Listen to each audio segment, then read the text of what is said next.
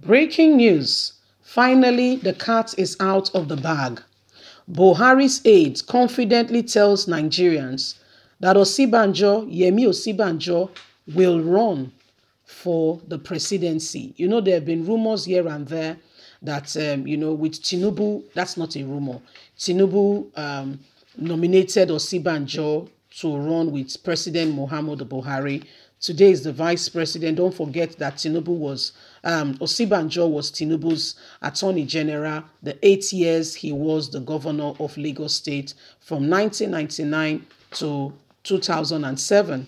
And so when he could not run with President Muhammadu Buhari, he was the person who nominated Yemi Osinbajo. Yes? So that issue has been up that he will not want to, go against his benefactor, somebody who has supported and assisted him, is where he is today because of his recommendation. Although none of them has publicly, come out to tell anybody that they want to run for the presidency. However, we know that Tinubu has told an elder statesman, a northern elder state leader, that he needs his support come 2023.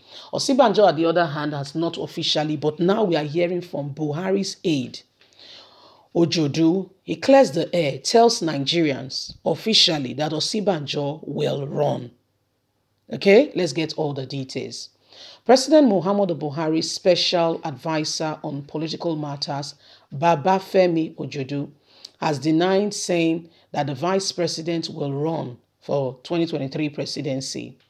President Muhammadu Buhari's special advisor on political matters, Babafemi Ojodu, has said that the vice president, Yemi Osinbajo, will run for the presidency in 2023.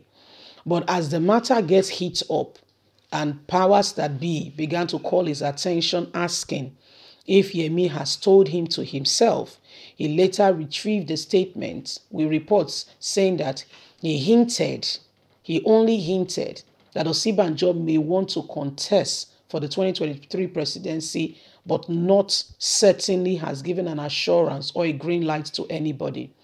That the statement he made was an hint to the fact that Yemi Osinbajo may potentially want to run for the presidency. However, Ojodu says such pronouncement is not his call to make. That's why it was only a hint that the vice president himself will be at the best position to tell Nigerians when the time is right. In a statement, he said he affirmed that the vice president was qualified. I still stand on my ground that the vice president is qualified to run for the presidency of this country. He has worked closely with President Muhammadu Buhari and have all that it takes to run for such a position. According to Ojodu, I know what I quoted. It was a hint and how he's been trending. The effort of the vice president supporting President Muhammadu Buhari since 2015 is evident for all to see. First, let me reiterate it again that the vice president is for now fully focused on working in his capacity as the vice president with the current administration to address compelling issues in the country and considerations for Nigerians, including finding effective, lasting solution to security challenges, working to further boost the economy. He has not made any declaration in respect to 2023 as at the moment. What I said was a hint. What happened was when I was in Port Harcourt, where I had a private meeting with some friends and interest group. While at the meeting discussing politics, economy, and a number of other subjects of public interest and well-being of our country, someone asked if the vice president will run for the presidency come 2023, and I answered, to my best of ability, the man is one of the most qualified candidates. And if he runs for the position, it will be a blessing for the country. So, because there are powers that be, and one has to be careful when dealing with powers that be, because the powers that be will come there and ask you who told you. So they are being careful, being very, very, careful in answering such questions with regards to who told you? How did you know he will run? Has he told you? Is that what you guys are planning? Because there are other people, like I said, people who have suggested Yemi Osinbajo to run for the position. And, today is the vice president. The kingmaker now wants to be the king. And there are indications that people do not want to double cross him or to take over take the shine from him, because he has run. They've had their turn to a large extent. So Ojodu said he was he was with some friends and they were just having a good time, and the issue of politics, the well-being of Nigeria came about. And like you heard, he said they were discussing it, and he told them that the vice president is one of the most qualified candidates, and if Nigeria have the vice president, they should honestly, sincerely be happy to have such a man. That such a man is a plus. Such a man would do the nation good. Such a man would make things better. And he has the experience. He has worked as he has worked with OSINBAJO closely with OSINBAJO has worked closely with Tinubu while he was the Attorney General, and then to the Vice President, which gives him more, more credibility for the position, and what he needs to do and how he needs to go about it, and how he needs to put things in order. He's been there.